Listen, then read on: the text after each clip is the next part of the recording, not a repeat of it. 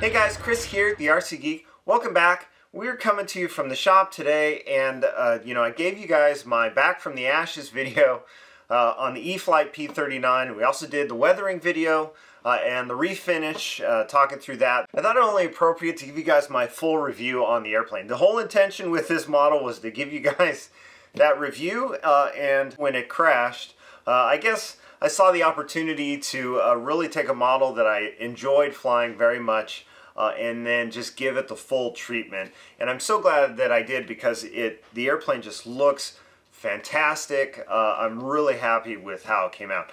Now, in terms of the stock assembly, these latest E-flite airframes have been extremely well engineered, and so it goes together super easily, super quickly. Now the assembly starts by screwing the tails in place, and then from there you bolt the wing on, and that is pretty much it. You drop the gear and then get your prop on, set up your radio. But the airplane does have the hard-mounted connectors in the wing, and one thing I would mention is just to ensure that those connectors are really seated well on this airframe, you can actually gain access to it through the hatch.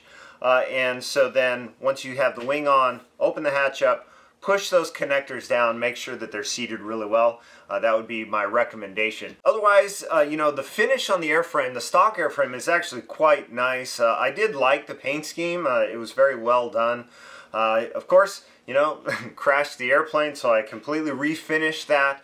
And if you'd like to see more on it, you can see my weathering video. There's a link in the corner, as well as, I used my whole foam refinishing process that I've documented, and that's at thercgeek.com/kitbashing.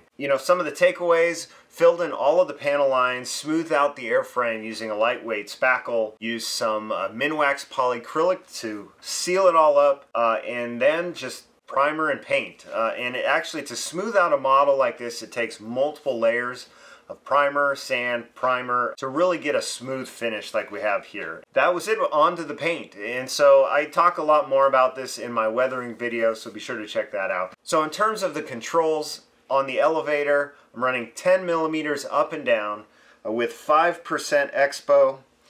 On the ailerons, 9 millimeters up and down with no expo at all on those. And then for the rudder, 23 millimeters left to right with 25% expo, and that expo is there really to help desensitize the steering quite a bit. Now for the flaps, I'm at 20 millimeters at half flap, or takeoff flap if you will, and then 48 millimeters for full flap, and I've got a 2% down elevator mix.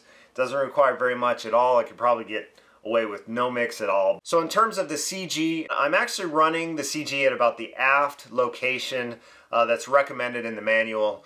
I'm running a 4-cell 3600. I've got an Admiral pack there, and I'm also running the Spectrum 3200 Smart pack. Those packs are essentially pushed all the way forward in the nose. I ended up removing the plastic tray that comes with, but the beauty is, with those large capacity packs, the airplane flies great, and I can fly for extremely long flight times. My timer is set at 5.5 minutes, and I can fly the airplane as hard as I really want, and I'm still landing with about 3.8 volts per cell.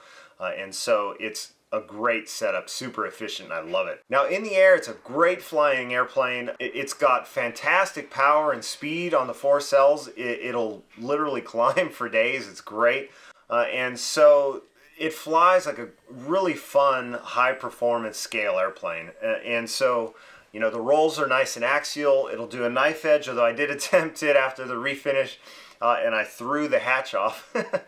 So I added a couple extra magnets there, and that certainly did help. You know what? Let's take this out to the field. We'll give you guys a flight, show you what it can do, and then we'll wrap this up.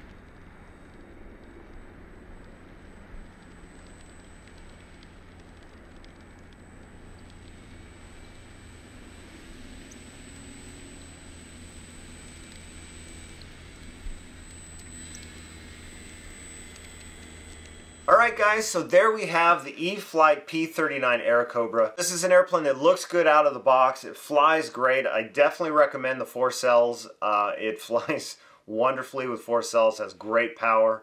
And so yeah, that is it guys. Thanks so much for watching. Don't forget to subscribe, follow along on social media at the RC Geek. And until next time, I'll see you at the field.